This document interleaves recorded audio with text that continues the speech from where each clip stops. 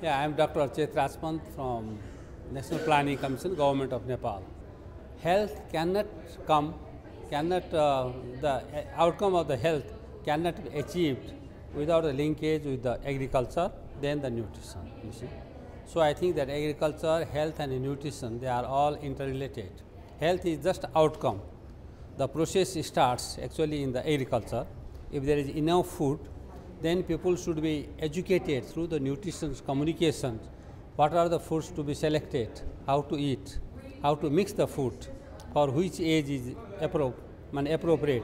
So those are all comes into the communication strategy of the nutrition.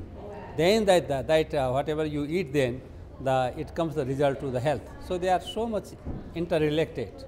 Process starts in agriculture, the outcome in the health.